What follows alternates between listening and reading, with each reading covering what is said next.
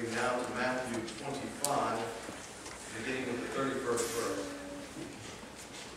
When the Son of Man comes in his glory, and all the angels with him, then he will sit on the throne of his glory.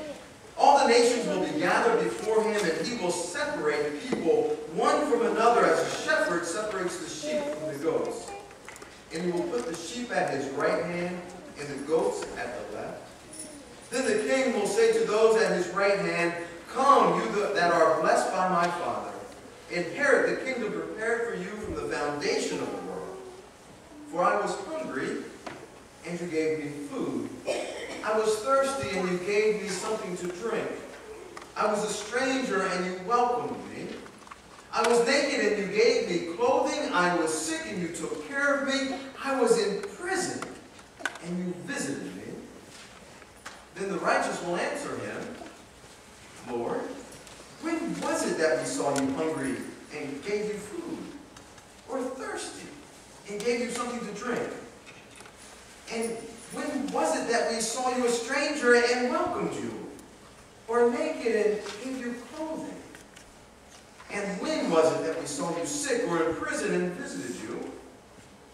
And the king will answer them, "Truly I tell you, just as you did it to one of the least of these who are members of my family, you did it to me." Then he will say to those at his left hand, "You that are accursed, depart from me into eternal fire prepared for the devil and his angels. For I was hungry, and you gave me no food. I was thirsty, and you gave me nothing to drink. I was a stranger, and you did not welcome me.